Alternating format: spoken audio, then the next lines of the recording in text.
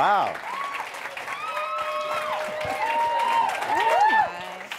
All right. Hi, everybody. Hello. So I assume you know who all of these people are, but just in case, this is Dan and Annie and Kathryn and Eugene. And hi. So I think one of the questions that I had as a Schitt's Creek viewer going into the last season is what a happy ending looks like for these people. They have been growing in this place. They are not the same people they were when they first got there. And I was really trying to think through, like, is it going to be happier for me and for them if they stay or if they go? And I know you're not going to spoil this for us. Imagine. I will. The last episode. There's an unfortunate car accident. Oh, no. So they go, in a way. What a as do we all. Oh, no. But I wonder if you could talk through, like, that. So this is the debate that I'm imagining about the end. Was that the debate that you were having about the end, or are there other conversations that you were having about what it is going to be like to sort of shepherd this show to the end? Well, yes. I mean, yes. But we always, how do I put this? We've always approached the show from a slightly more emotional standpoint. So the sort of surface idea of will they stay or will they go was sort of the last thing we thought about. And what we really sat down with when we started to brainstorm the trajectory of this last season was, what do these characters need? What will make them happy? What will make the audience happy? What will ultimately be satisfying for both the audience's expectations and our characters? And that was a really tricky conversation, because sometimes you know the audience wants one thing, but the character might need something completely different. And the one thing that I loved when I was researching series finales of other shows that I really responded to was the fact that all of the ones that I loved presented me with something that I didn't expect, but that I was pleasantly surprised by. So I think for me it was about honoring the characters, trying to honor the audience expectation, while at the same time offering something fresh and unexpected that will take people by pleasant surprise, if that makes any sense. No, I think that's good. And then obviously came the, like, what happens from a story perspective, but it really was rooted in something far deeper and more emotional off the top. You guys have been living with these characters for a long time. I'm sure you have thought through what would make the most sense for your, like, what kind of the debate would feel like for each of your characters. I'm curious, do you think Alexis could be happy living there forever? Watch yourself. I think Alexis is the one of the family to kind of make the best of any shitty. I didn't mean it. Whatever name of the show. Kind of miserable scenario she's put into, she can find a silver lining. Yeah. Do I think it would be the best for her? I don't know. Okay, it's a very stressful situation. Sorry. That's on me. Let me back up. I just love that anyone cares.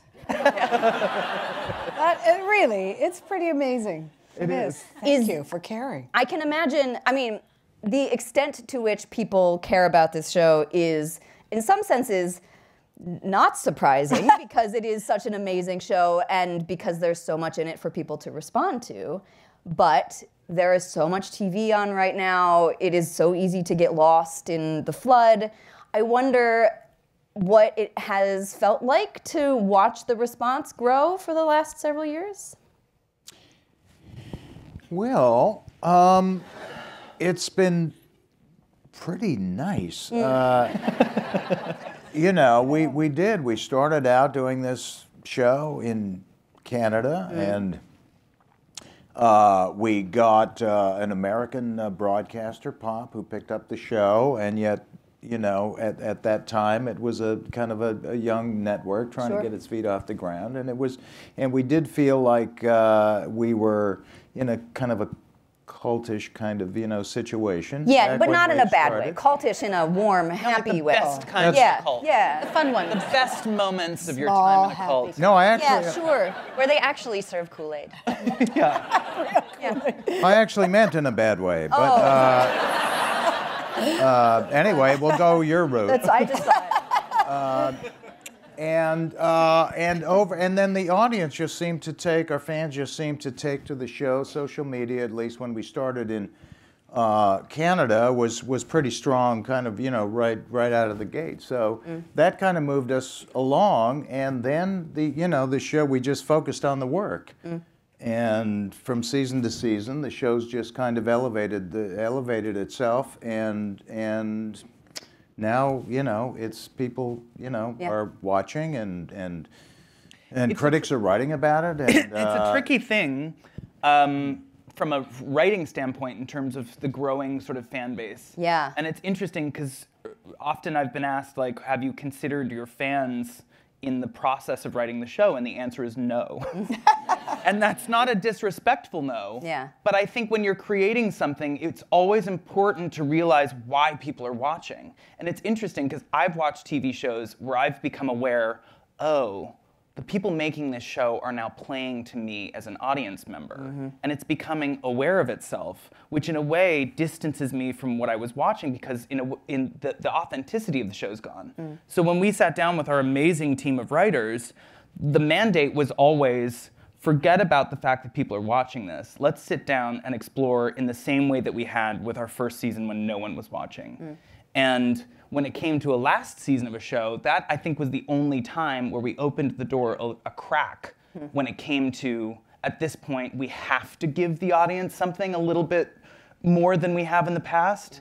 And by that I mean, Easter eggs and unanswered questions. And there's a reason why we opened the first episode of the show by revealing the Krieg.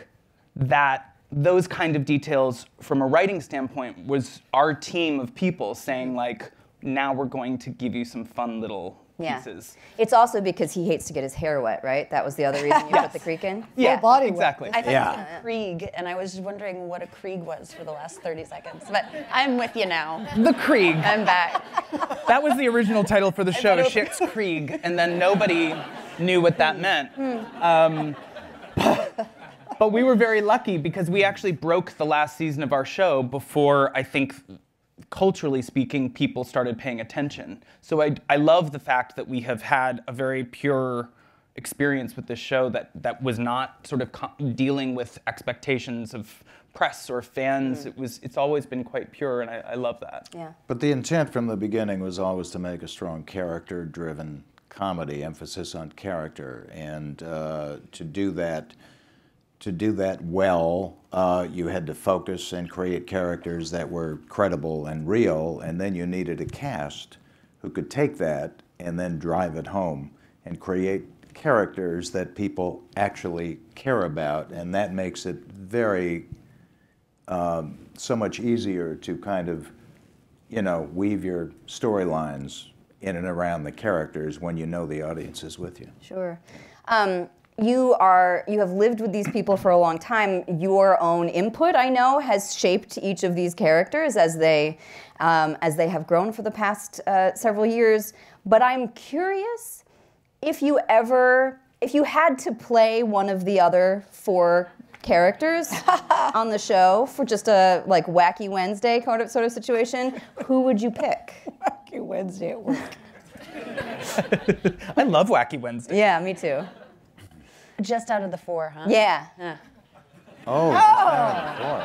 So not. Because I want to play Bob. Sure.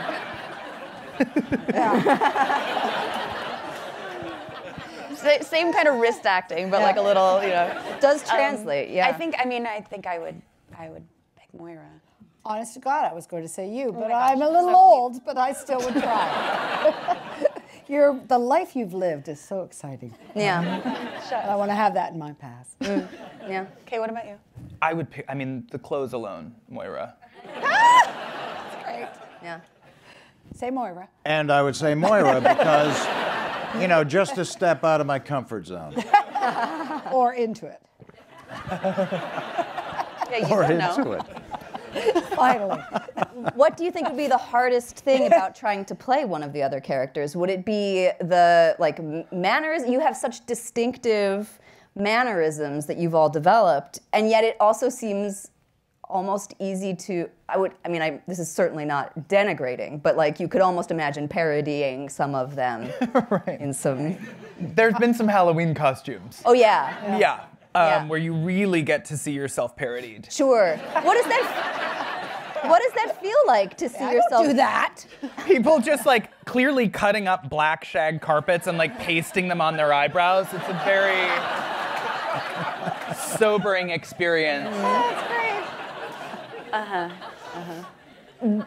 I would say, personally, Yeah. I feel like trying to replicate that accent as Yeah. an actor, I feel like you would almost have to make a totally different choice. Sure. Even though, yeah, like Southern. Whose A accent? real draw. Yours. Oh, mine? Oh, well, I made a different choice. accent? Whose I accent? made a different choice in every scene. If you really listen, it's not that consistent. There are lots of different choices going on.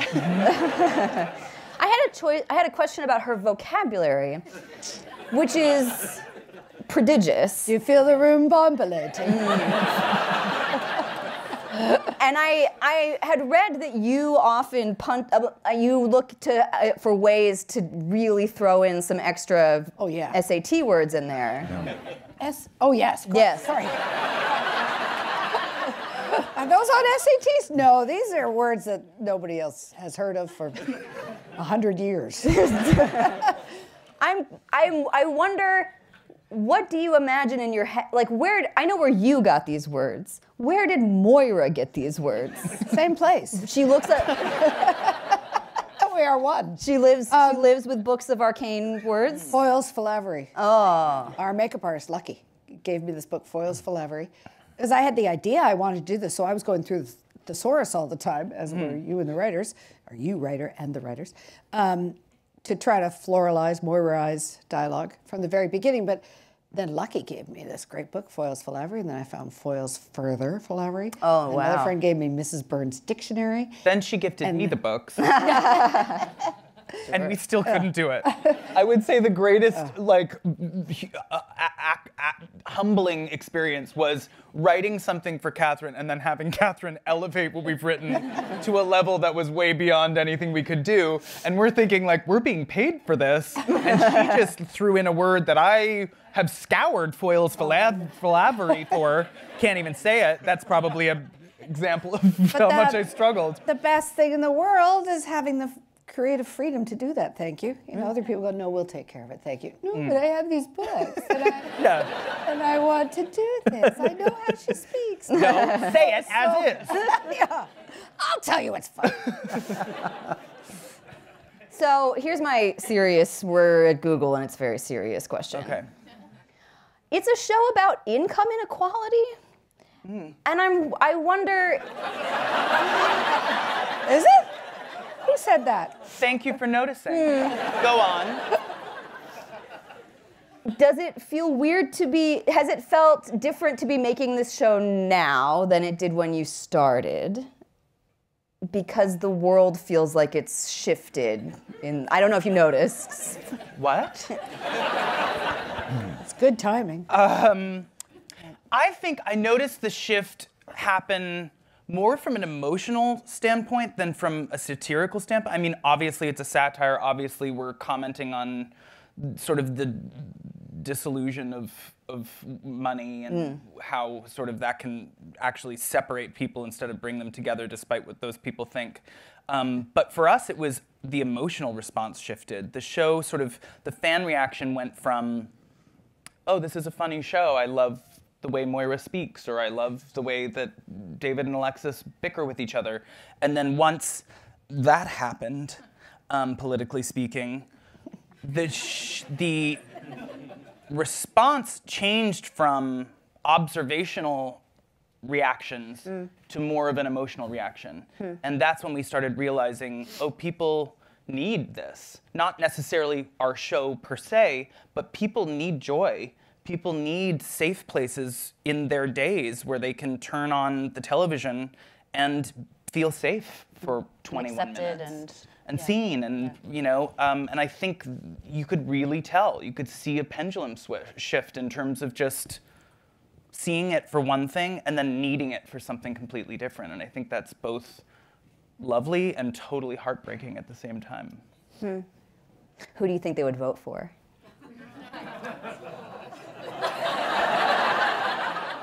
We all know. Yeah. Okay. I work blue. Okay. Sure. Look at the man. Do you think that David would find any of that appealing? But there are a lot of options in this moment. Yes. I wonder if he would have any inclinations. I don't, to be perfectly honest, know if he would be that informed. Oh, interesting. Just gonna throw it out there. I know who he wouldn't vote for. Sure. Okay. Fair. And like Alexis went there one time, but like totally regrets it.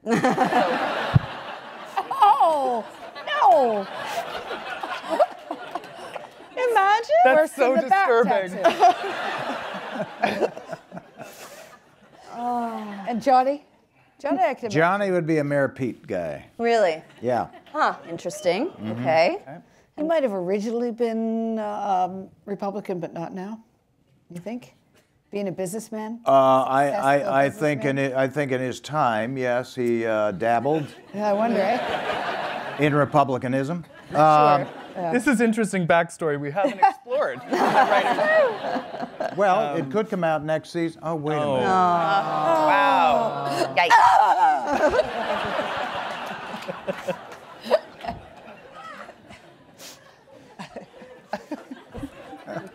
And Moira, do you think she would have any? Would she be similarly a Mayor Pete? Did she vote the family ticket, or is she?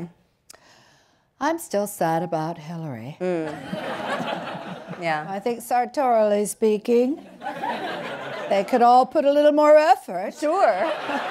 Yeah. You know, up the eyeglass frame game. Yeah. Yes, hire a tailor. Lose the primary color story unless it's a hair hat. Yeah.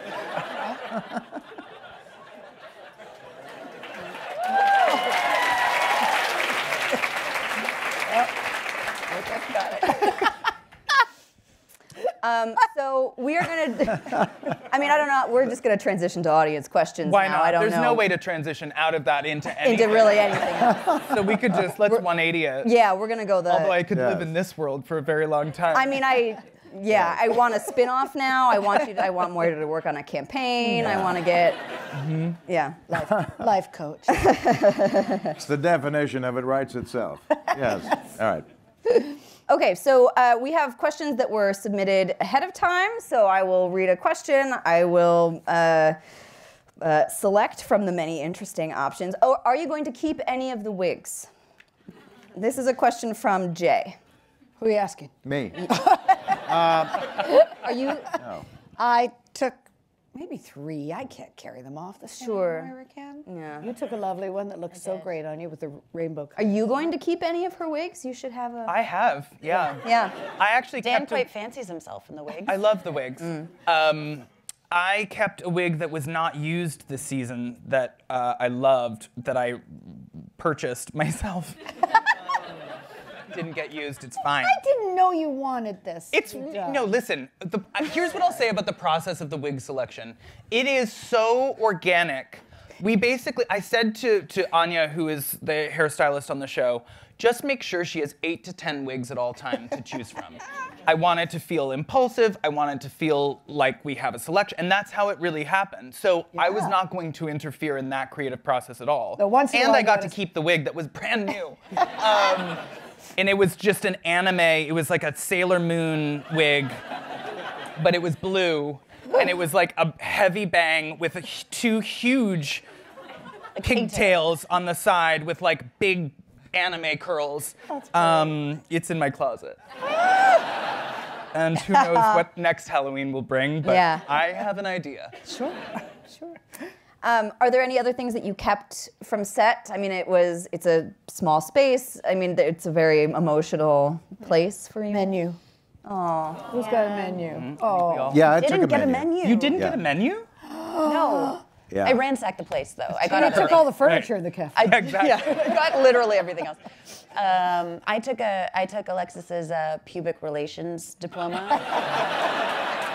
And what else? Oh, I have the painting that was behind Johnny and Moira's bed of the boat. Oh, That's nice. So that's nice. nice. And Emily has the Emily has the stag. stand. Oh, right. At the motel. It's Yeah, that was her the big apartment's thing. the size of a postage stamp. The painting is this big. So I don't know where it's going, but I know that it's taking up an entire wall at her apartment. What did you take? I wanted to take the bell that was on the desk in the motel yes. office that didn't work, and when I went in to look for it after we wrapped the last scene in the motel, it wasn't there. Somebody Somebody stole took it. the bell.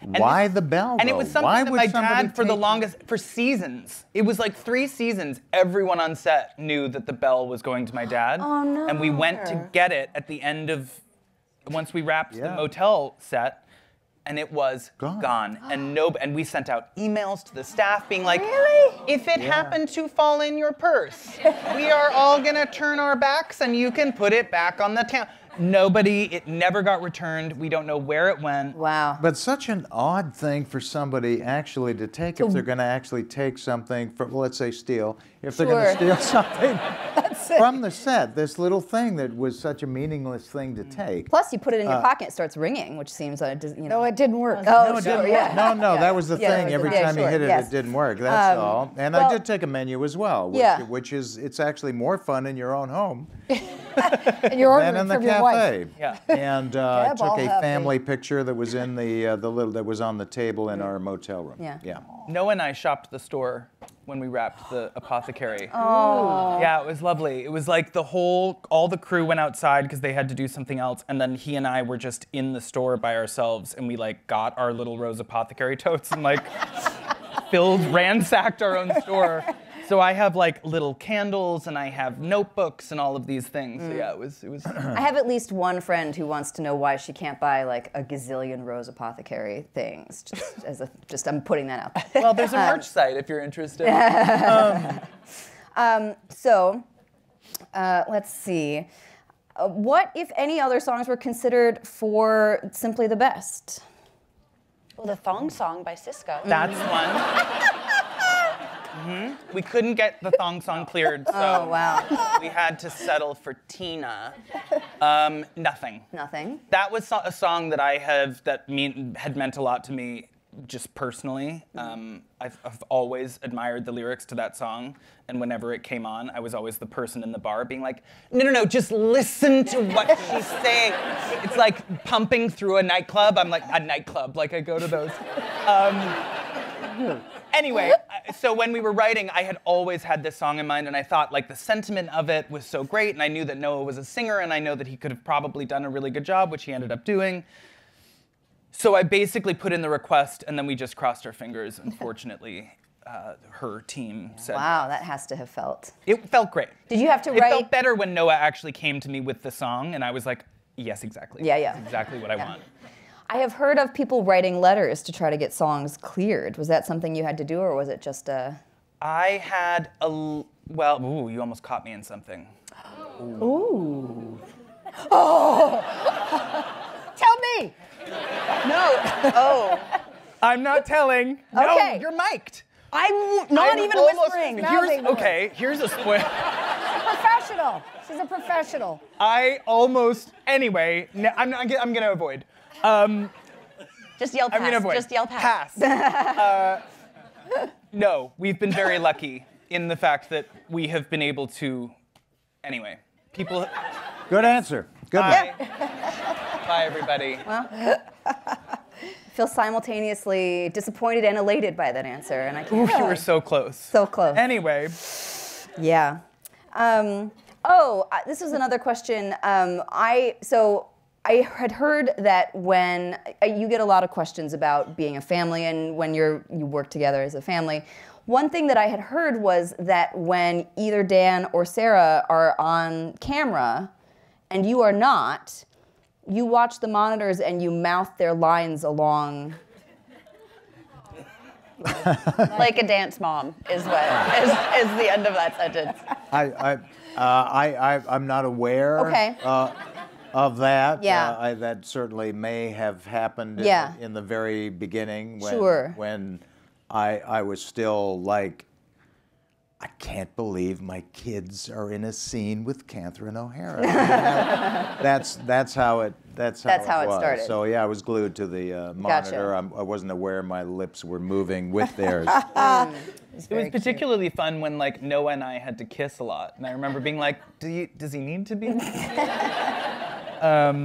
He would act So up- that's not Just supervising. But that makes it seem like it's not an early thing. Like that was much later into the. Much later, yeah. Yeah, no. This went on until the end. Okay, good. Yeah, okay. That's the only thing I just wanted to hear. That. What can I say? My dad champions his kids. It's a wonderful Yeah. thing. Yes. Thank you very much. Thank Kissing you. Noah. Do we need him for in the monitors? Okay, so you are wrapping up the show, and so it's weird to ask you about like what would be happening in the distant future of it. But I am curious. There's a question here. It's time, like it's 2025, and it's time to reboot this sucker or revive it. Mm-hmm. What story would you want to tell about these characters in the future? If I had that story, I think we'd still be doing the show. Oh, really? Okay. And if I had that story, I think we'd be doing no. The answer is I don't know. Yeah. I do. I mean, people have been asking, which is very flattering. Mostly me. It's, I've come to realize that like anything you care a lot about, things speak to you in almost subliminal ways, and the show spoke to me, and I have such a close relationship to it. This is sounding sort of weird, but I do feel like you have to sort of read the room. You have to sort of gauge the pulse of what you're doing, and I think I have such a closeness to the show that it felt like it said something. And then we got our last 2 seasons ordered. 5 and 6 were ordered together, and that to me felt like a sign that we have 28 episodes to wrap this up, which is exactly sort of, originally I almost thought we were gonna end after 5. I'm glad we didn't, but it did feel like someone gifted us like the perfect amount of time to sort of lay the foundation of how this story would end. So So what you're in saying terms is of you the don't want to future- reboot this. Well, with we've like just spent so much time like getting it to a place where I hope you all enjoy how it ends, that the idea of like exploring what happens next is like, I might need a minute. so very fresh. But also, I want to give it space because I do hope that we can do something in the future. I do hope that something crosses my mind that feels worthwhile to explore in terms of... Feature-length film. That's a lot, but I will say... I'd say yes. I do think, I loved our holiday special. I would love to maybe tack something on down the line, but again, it has to Purim. mean something. Purim. Yeah.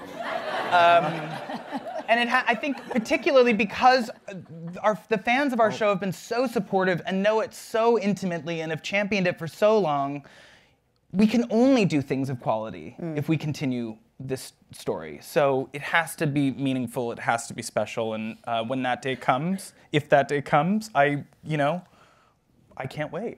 But Yeah. no. Yeah. Yeah, I mean, it is. It's hard to think about what if and what Sure. could have, what would. The story, the series reaches its natural endpoint, and anything past that, you get into the law of diminishing returns. It's like, we're just peaking. You don't want to be one of those shows where they're like, it was good until season 17, and then it started to feel a bit. I think there's something really special about leaving people with a good taste in their mouth. Sure. And that's rare in TV because I Tell think that to my manager. He's so upset. He calls me about anything else. Yeah, what is with Daniel? And why does he not want to... Let it go. as is life. Yeah. I'm sorry. This is, I believe, a question for Kathryn. As a cooking enthusiast, can you please demonstrate how one folds cheese? You just fold it. I think we've all learned. We've all learned. No, I was folding cheese at Christmas and laughing to myself about the scene. Yes. So there is a method. There's a good chocolate cake recipe I have. With Where you cheese melt in the it? chocolate. Cheese in it? No, it isn't cheese. Oh. It's egg whites. Ah. You fold egg whites a lot into things. First you whip them and then you fold them in. Yeah. With a spatula. Okay. A nice rubber spatula. How would Moira say spatula? Spatula. Oh, sure. Like anyone who cares about the English language Obviously. would say Obviously. it. Yes. Thank you. Yes. Okay. Those letters are there. Those letters are there for a reason. You have to respect everyone. They want to be heard.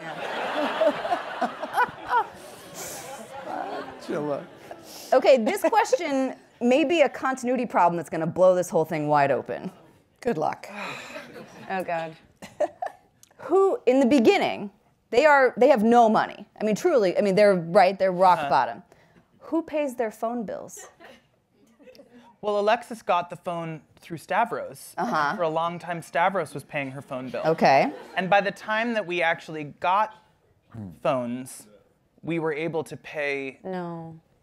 When did I get a phone? You had a phone from the beginning. No, I didn't have a phone from the beginning. When did I have a phone? It was not first season. My phone came in, I think, second season. Maybe we had a it came in family first plan. season. Maybe Alexis seduced Stavros into a family plan. Yeah. Bottom line, Stavros paid for the phone. We were rich, but we were Yeah. cheap. And we would take advantage of anyone. Exactly. That's how we got rich.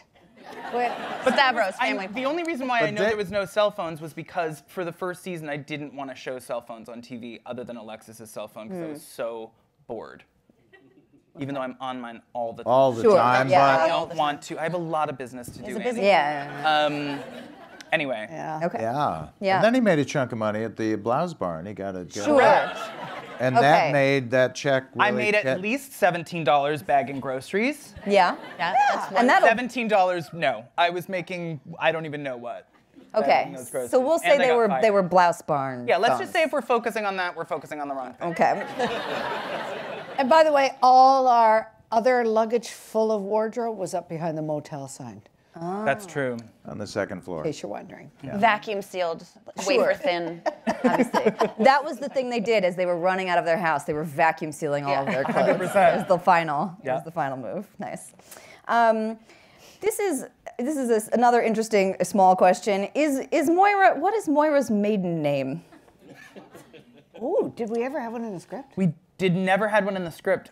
We have one in had mind? one in the room, and I've forgotten. Oh, okay. And I'm going to say Mian. It's my mother's maiden name. Sure. No, we never had a I last wish name. that I could remember because it was Moira funny. Her last name was not a pleasant sound. Not pleasant sound? No, it was something very sort of cacophonous. Ooh, Anyway. Interesting. love you for that. Thank See, you. That's what you can keep for the episode. Exactly. Yeah. That's a reveal down the line. The Moira origin story. It's written down somewhere. Yeah. I have a big binder of information. Okay, good. Moira didn't speak like this then, so that would be really as interesting as the way I speak. Yeah. Naturally. Not. Can you Try to say not interesting, sorry. Go on.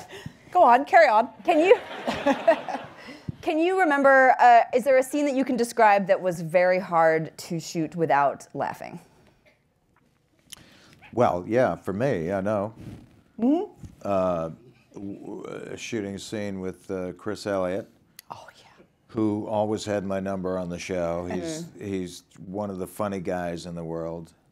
And it was a scene where I was teaching him how to. He started out teaching me how to do a golf swing. We were showing Stevie how to swing a golf club, and then I end up saying, "You don't know what you're talking about." So I go in behind Roland, and I'm behind him with my arms around his arms, and you know, I'm saying things like, "Are you using the VanArendonk grip, Roland?" And I can hear him say, "Yes, I'm using a VanArendonk." And I just started laughing. Yeah. You know, Sure. I'd say, "Roland, are your hands gently kind of cradling the shaft?" And I'd hear, "Oh, they're on the shaft." And then and I was gone. And it was the long, I mean, I couldn't really contain myself from take to take. I would just start laughing hysterically. I couldn't get it back. I think you guys had, you had a thing, you and Daniel had a... Allez-vous. Allez-vous. Allez-vous was... Your face. Allez-vous. Kathryn had a moment where she couldn't keep it together, and I have never been more excited in my life. I remember thinking in that moment, we are doing something right here, folks.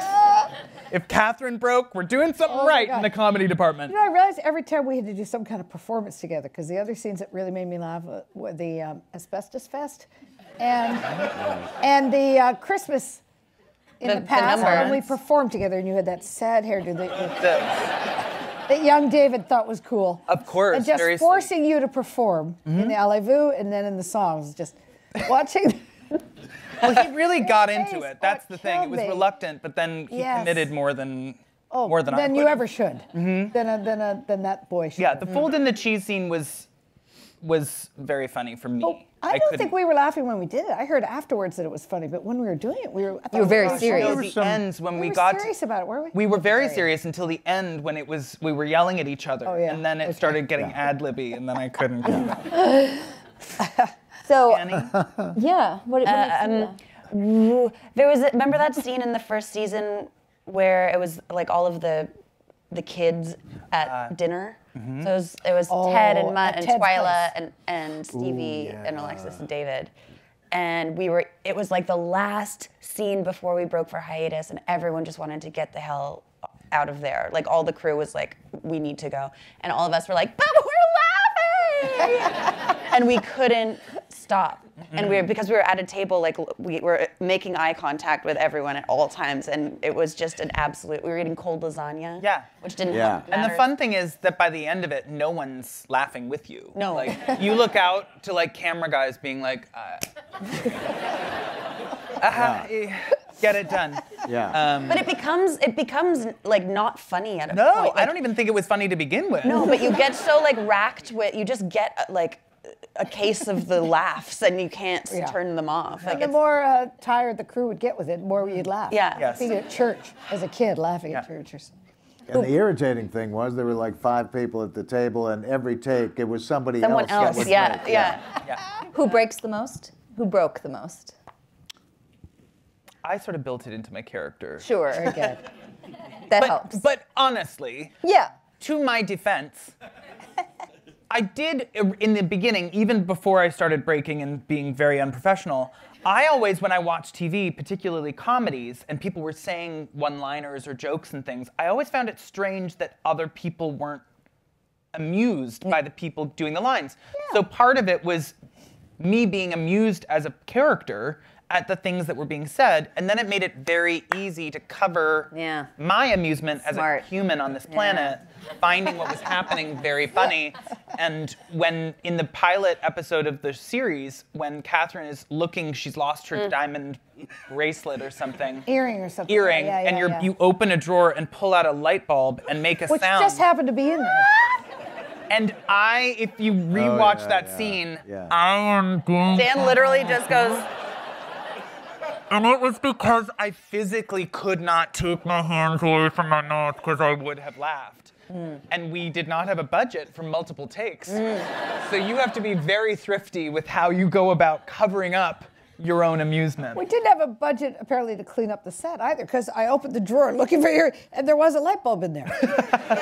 So I pulled it out like, ow, like, what are you doing here? And then, an idea. With no idea. But apparently no budget to clean it up. No. Yeah, Or scream, prop people, they're really scream. funny. Let's see if she can think of something with this. Let's give her something to work with. So I believe we have run out of time, which saddens me. But I did want to ask, as a last question, I did want to ask, you guys have been doing a lot of events. You have done a tour of the show. You are there are a lot of fan interactions that you guys have been doing. I wonder if you could just talk a little bit about why that was an important thing for you. Because yes, you need to do stuff to promote the show, but clearly not every show that's trying to promote itself is like, we're going to go on a multi-city tour and interact with thousands of people. So I wonder if you could just talk a little bit about what that has been like and why that was something that was important for you guys to do. For Yeah. me, I mean, I wanted to do the tour because I was becoming more and more aware of the excitement and the enthusiasm and the cheerleading that was happening with fans across North America. And we don't necessarily have the scope to get out there other than to tour. And I feel like most of the success of this show is on the shoulders of our fans. I feel like they found the show when no one was watching, they told their friends, they've championed it, they've watched it multiple times. I'm saying they, some of you are in the room. It's been an unbelievable ride in terms of an interactive relationship with the fan base. And I think when people find something that not a lot of people know about, there's a sense of ownership and pride in the fact that they've found something special. And I found that to be such a compliment that it was the least we could do to get out there and meet people and to continue the relationships and continue the conversations and to pull back the curtain and to share those sort of behind the scenes stories, because that's what got our show to where it is. Yeah. So if you don't have your relationship, it's why I'm active on social media and why I'm active on Twitter, because to me, I owe the success of the show to the people that are on there sharing it and retweeting articles and doing all that stuff. It's such a reciprocative relationship. So yeah, it was a way of promoting the show, it was a way of meeting the fan base, and it was a way of saying thank you, ultimately. And I wanted to do the tour because I just love hearing people scream with joy every time I walk out on stage.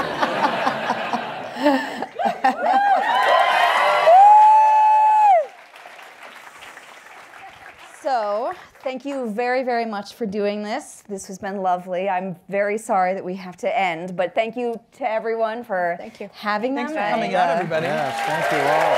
Thank you. Watch the show.